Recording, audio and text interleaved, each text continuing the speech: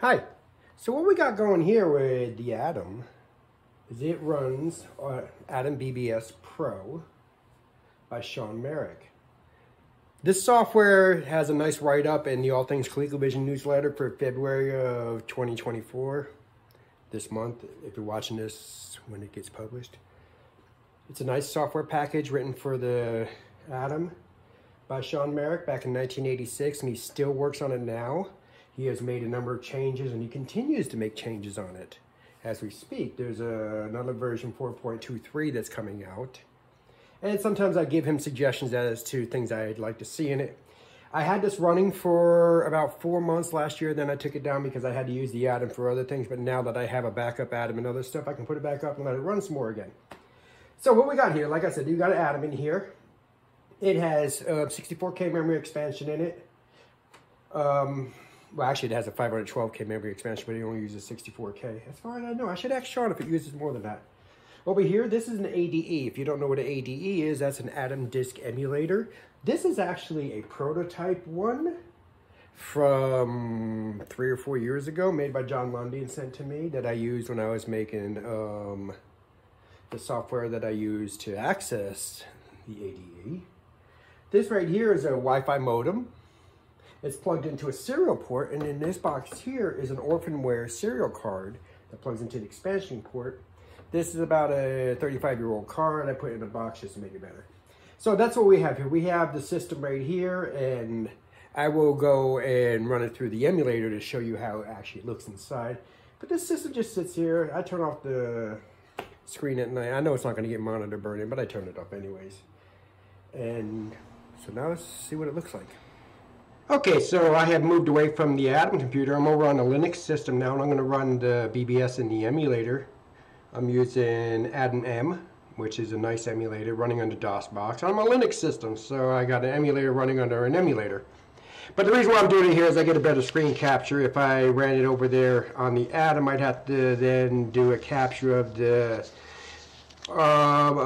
composite out and do a bunch of conversions, and this is better looking. So anywho, I'm now in the Adam system here. I'm at the A prompt for CPM.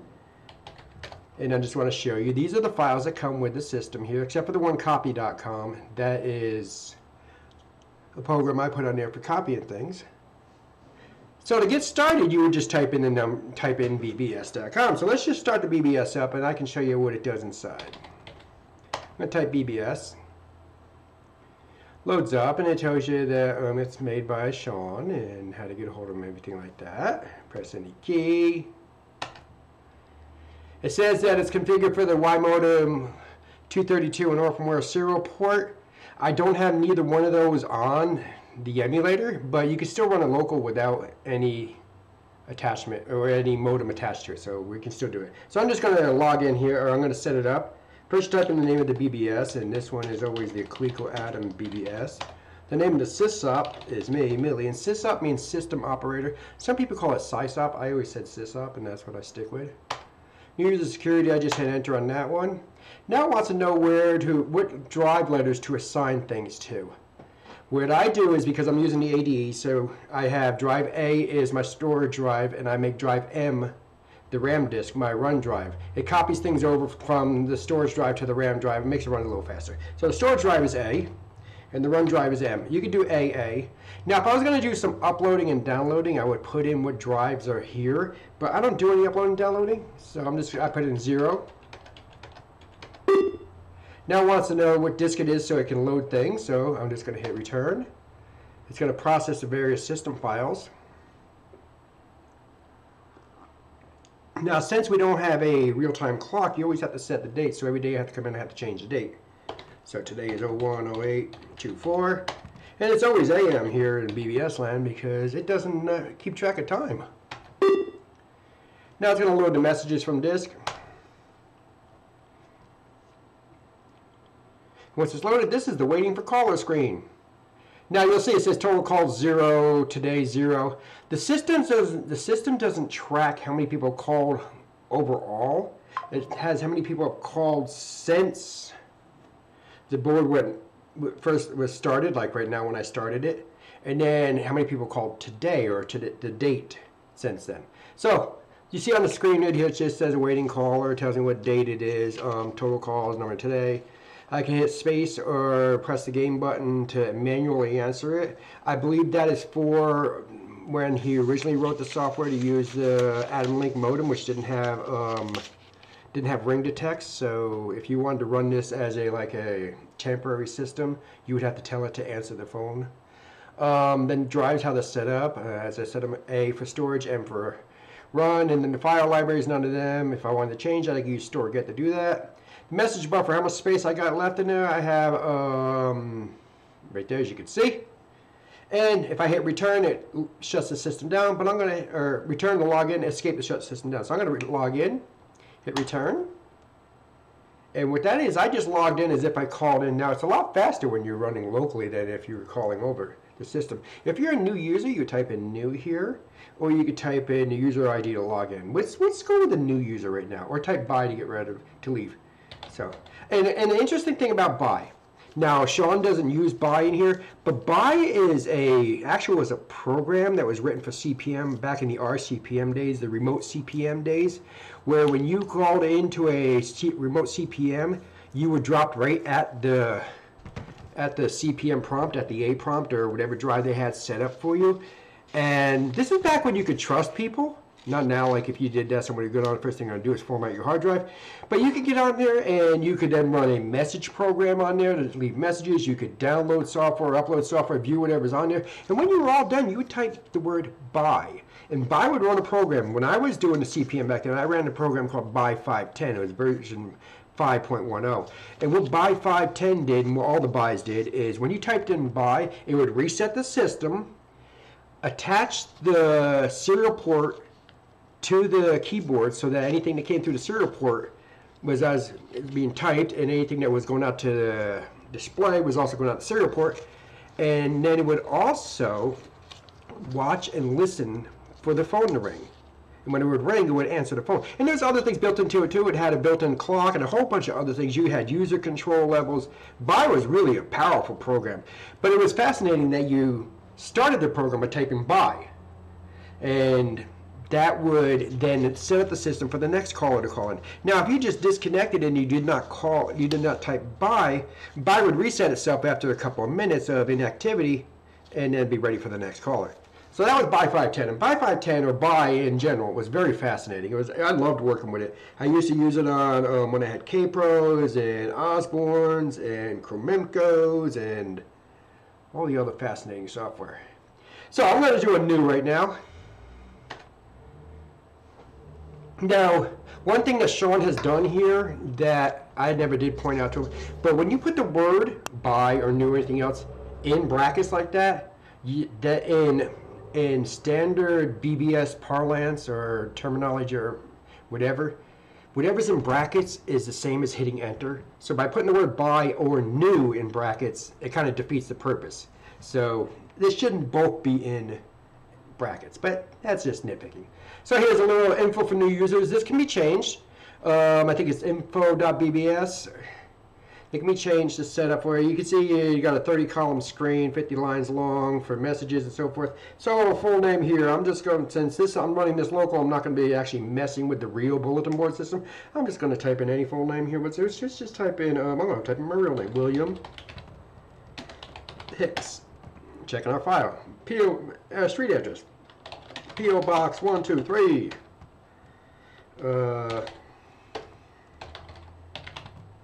Boardman, Ohio.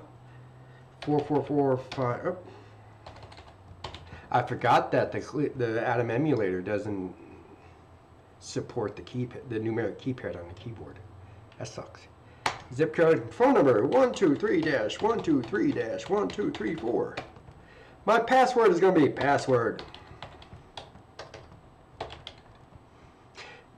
Passwords are case insensitive, so it doesn't matter what you type in there. I don't know what the limitation is. I never really tinkered with it. See, can I just type a one-character password, or is it 4? When I used to write BBS software, I had a minimum of 4 characters as a password.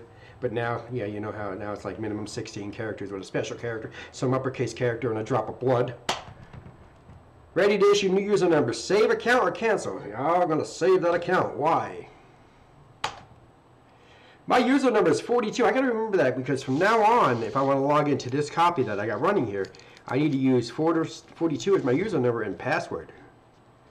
It's kind of interesting that 42 is the answer to the universe, or answer to life, the universe, and everything. Well, that's the answer to the question, 42. So here we go. Press any key. System date. Your last visit date was blank because I've never been here before. No calls received as of today. Press any key. If any calls have been received, it would show me who called. Press any key. And this was the main menu. And on the main menu. And now you'll see down at the bottom here, just so you know, those keys on here, which I probably can make. Let me see if I can make them go away. Is it Control Y? Nope. Yeah, I don't have an undo on here, so I don't know. I was trying to make the, I'm pointing at the screen, says if you could see it. I was trying to make the smart key things go way down at the bottom. I don't recall exactly what key press it is on here to get rid of them. But I'm going to just do this. And I hit Control S to pause. So here's the main menu here. As you can see, it tells you Control C abort, Control O skip message, Control S to pause, any key resumes. Now, as you saw, we never get to see that, but if you were connecting to this thing at 300 baud, which means it runs very, very slow on the screen, you want to be able to abort menus that you don't want to ever see. I mean, because you already know the command, so just abort and continue on, or skip it, or pause it if you want to look at it, like you're trying to read something. So here, anywho, let's go in here. BBS developer email, that is how to contact Shawn. See? Then we have the next one is browse message headers. This will show you all the messages in here. There's 63 messages on the board right here, so let's just, I guess I just, oh, that's the starting number. Okay, let's try that again, but I'm gonna, I'll let it scroll on my, so this is where you would want to have the, okay, so browse message headers, and I'm gonna start at 60. So you can just see what's there. This is where you can go find messages. Oh, I got some feedback. I got to read it. Oh, look at that. Shawn sent me a message earlier today. Y modem 232 firmware. I'll have to look at that on the real board and see what it is. Okay. So that's how you can browse message headers. Chat mode requests. I could hit chat. And you hear that noise? Yeah, that's why I keep the volume down on my screen if people try to call me. But what it's doing right now, if it's running on the main system, it's paging me, and then I can jump in and we can chat. We can type back and forth. So, yeah, I just entered it. Now, how do I get out of chat, though? Escape. Oh, okay. All right, so I just learned something new there. And then we have feedback message to sysop, information about the BBS. Feedback message is basically sending an email or feedback. Information about the BBS. That shows one of the files on I think it's info BBS. Last list of message boards. I only have one right now enabled. I should enable the others eventually, but I haven't done that yet. See, the whole idea behind me running the board last year was I just wanted to see if we could actually run the board, if it worked. And now that I actually have a backup Adam that I can run, it will support things. I can run without having to use it for other things, because as you know, I do a lot of coding, and when I do my coding, I have to test things, and most of my testing is on games now, and I have a number of Colecovisions I can run them on, so I don't need the Adam anymore to test games, that is. So, anywho, so I should add some new boards. So that's the message boards, mail search. I'm not sure I'm searching for it, but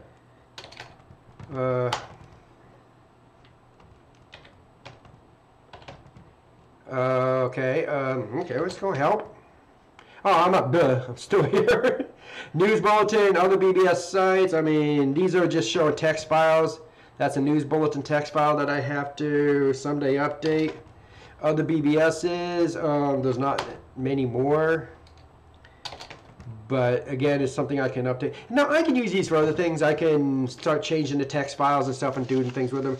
There's a lot you can do on bulletin boards. There was bulletin boards that I used to use. There was one called 4X or 4M. I think it was 4M on the Atari.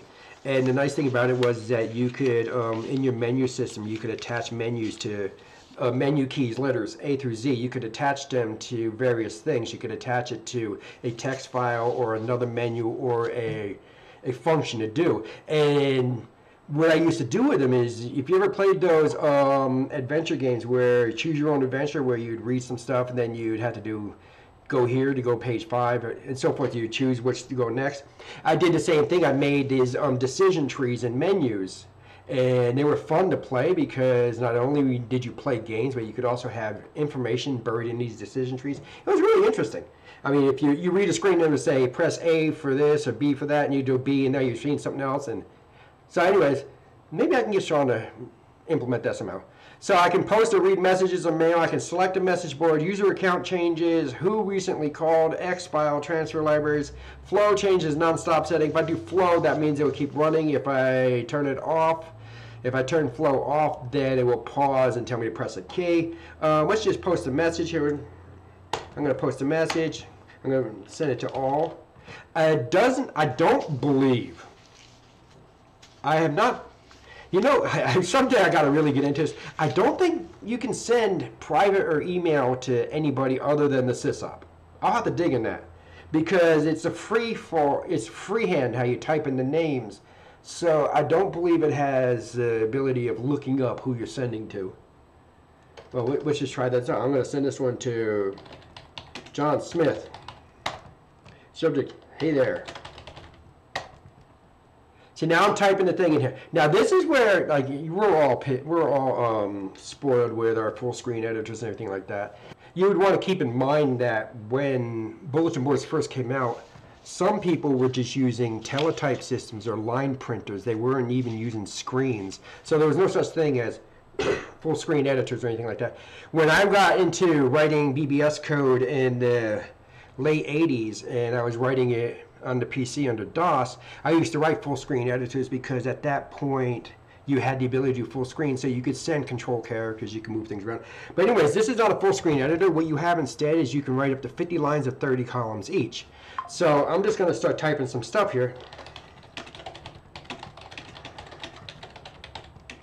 See how it beeps? It won't let me type anymore, so I'm going to go back here and fix this.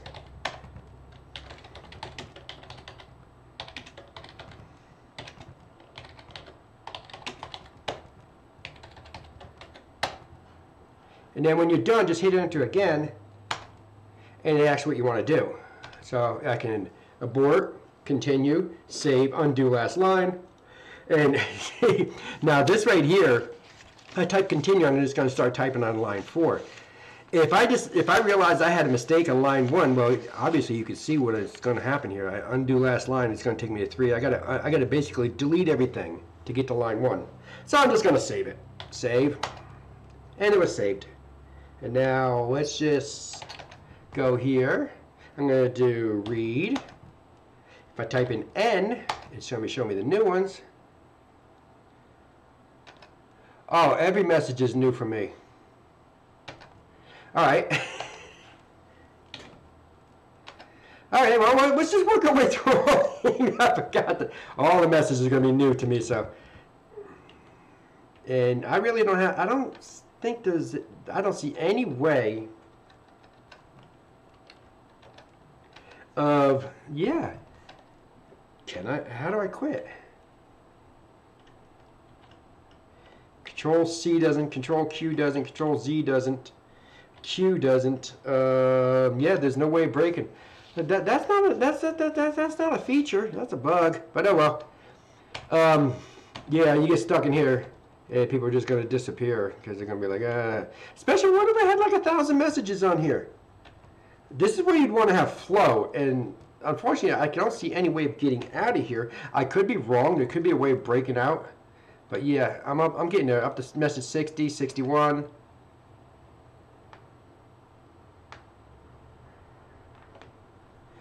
No, why is it showing me? Oh, that's not a private message. Okay, I thought it was a private message. Yeah, I realized, I saw that. Yeah, I saw that there's an update on the Y modem. I say that, Shawn, and I don't like doing updates a lot of times because when I do updates, it breaks other stuff, and then I got to dig through my paperwork trying to figure out what I did wrong. But anyways, there's the message that I wrote. Hello world, this is the Coleco Adam BBS. BBSing is cool. So there you go. That is. Now, if you're aware of it, BBSing had a lot more to do than just messages. I mean, You had doors where doors were kind of cool because you actually went through a door into another program where you could play games, and there was hundreds, if not thousands, of games you could play. Single-player games, multiplayer games, games that continue forever. There's multi-user bulletin board services. I actually have a multi-user bulletin board service on one of my XPs that I may someday put back online. It allows up to 256 people to be on at one time. You can chat, you can talk, you can do all kinds of stuff. You can play games against each other. I may put that back online, I'm not sure. But I digress. So here we go. This is what we have here so far. This is the BBS, and I'm just going to tap buy now. I'm going to leave, exiting it. At that point, you're gone, and then it's waiting for the next caller. So there you go. That is the ADAM BBS Pro. It's a nice software package for the ADAM end. It's professional, and it has a lot of the power that, for the time, all software packages had. Now, yes, there was other things that had more things. Our BBS, which was a basic coded BBS system for CPM, was very, very powerful, but it also was very, very slow.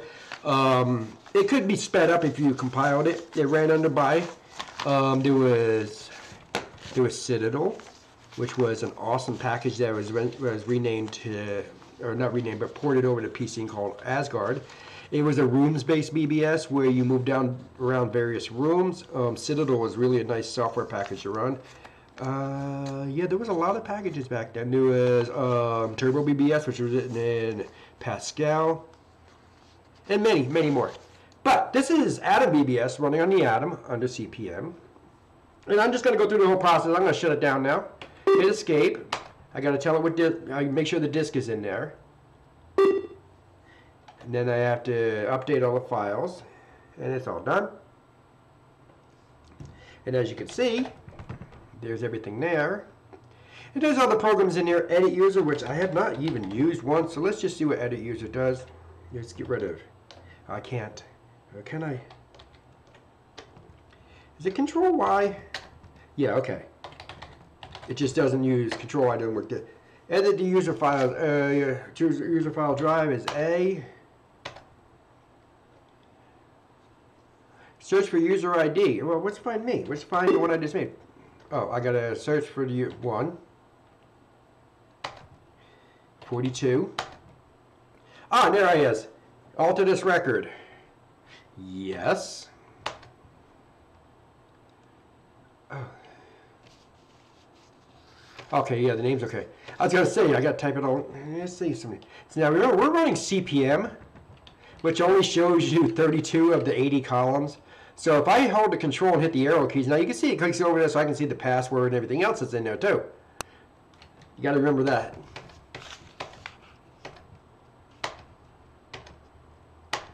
Interesting. I'll have to use this program more often. So anyways, that's that.